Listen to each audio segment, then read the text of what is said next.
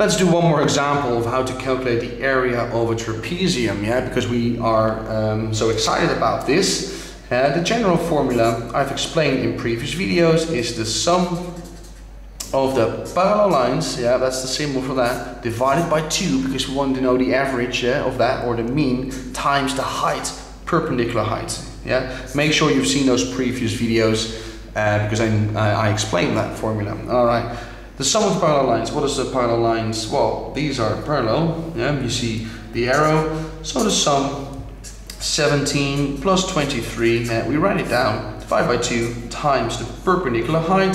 That is 8. Okay, let's work that out. That is 30. That is 40 divided by 2 times 8.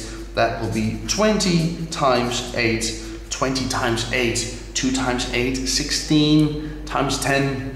160. What is the unit? It's a meter squared. Yeah, because we are talking about area.